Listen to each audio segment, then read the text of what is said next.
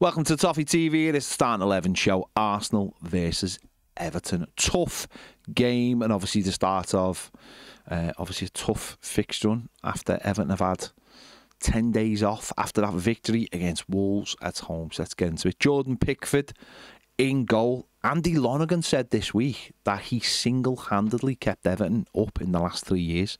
That is huge. Absolutely huge. Of course, he starts in goal. Back four. Been have a little think about this because obviously they haven't been great, and there are more choices available now with pretty much everyone in the defence available to play. But I think I'm going to keep Ashley Young at right back. Had a great game against Wolves. Obviously scored in the Premier League, becoming Everton's oldest ever Premier League scorer. Could have maybe swapped him over to left back and played Nathan Patterson, who obviously played in the week in a behind closed doors game against Mansfield. But I just think for this one, I think it's important that we just keep the shape.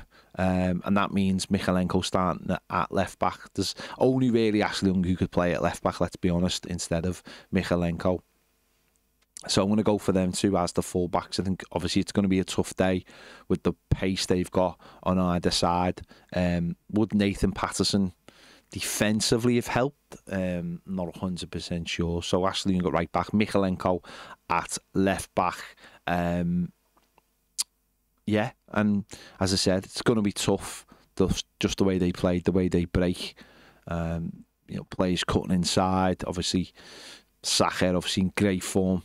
It's going to be a tough day all round, but let's hope those two can do their jobs. At centre-back, obviously, it's James Tarkowski and Jared Brandtwaite. It's really important that these two are playing now week in and week out.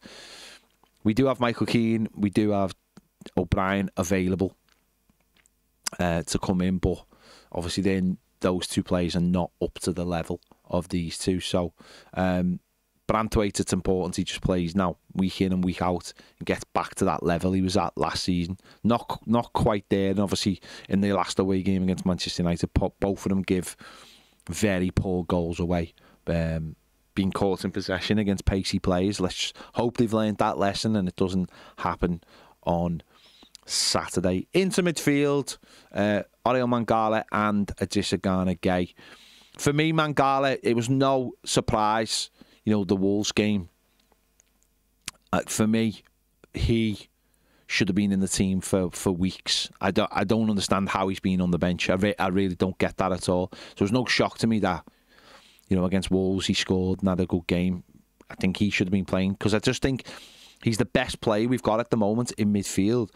In possession, who just keeps it nice and tidy, without sort of James Garner being in there. I think he just keeps it nice and tidy and sits in front of that back four and does his job. And obviously alongside Adissa Gana-Gueye, who's got all that experience, obviously still a really important player for Everton. I think that they're our best two. We're playing a two at the moment.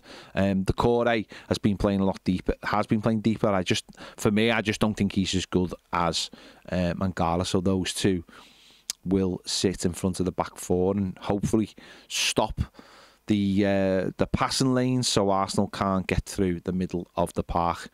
In front of them, I'm going to go for the Corey. Obviously, recently it's been, you've been looking at the side going, who's going to play left, who's going to play right, and it's been Jack Harrison and Linson coming in and out all the time. Well, clearly those two just haven't been up to it this season.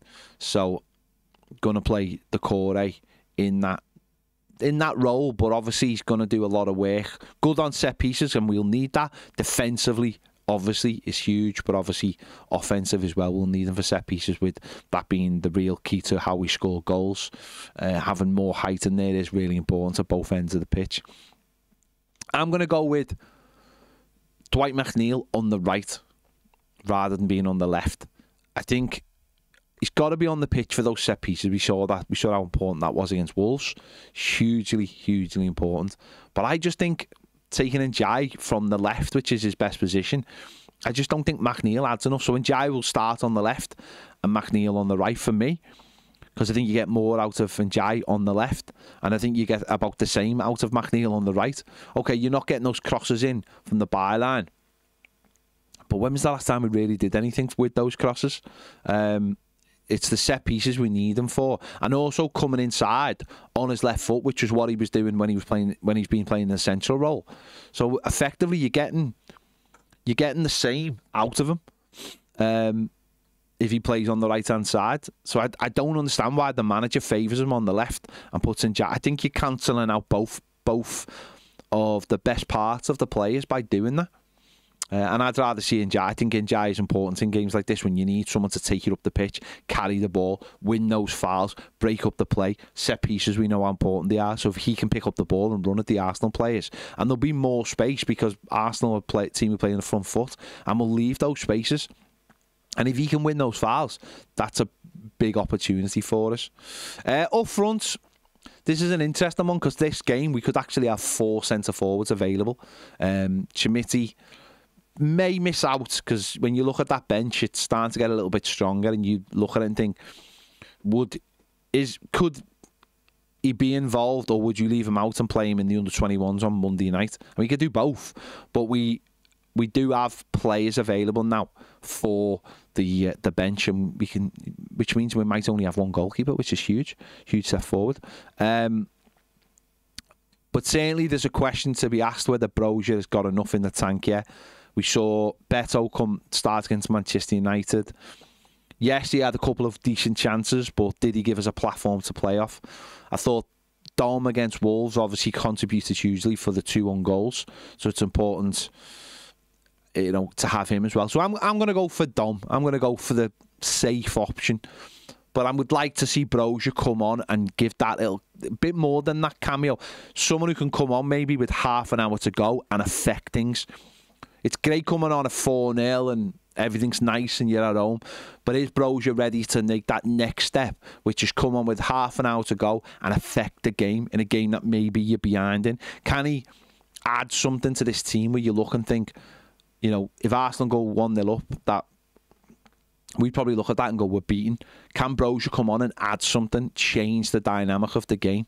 I certainly hope so, but I think Dom, for me, starts there. I don't think Brozier's quite ready for that, and I don't think Beto gives us enough of a platform against the team that we're just not going to have the ball enough of. I mean, Manchester United a couple of weeks ago, that's one thing, but they aren't the same side as Arsenal. We saw last week Forest go to Manchester United and put the ball away, that what we should have done, really. So Arsenal are very much a different beast than Manchester United, so it's going to be very, very tough. So I think we have to have that platform to play off. So that's my 11. Let me know your thoughts. Hopefully in the next couple of weeks it'll start to change a little bit more with Chimiti and Brozier being available maybe to start games. Gives us a little bit more for when we come up against Chelsea and City and obviously Forest, which is looking like a huge game in the month as well. So let me know your thoughts in the comments, who you'd have in your team. Make sure you check out the match preview with Baz and myself as well, and all the videos after the game. Make sure to give this video a like. Subscribe if you haven't already. We want more great videos. Join us over on Toffee TV Premier. The link is in the description, and the QR codes come up on the screen now. See you later.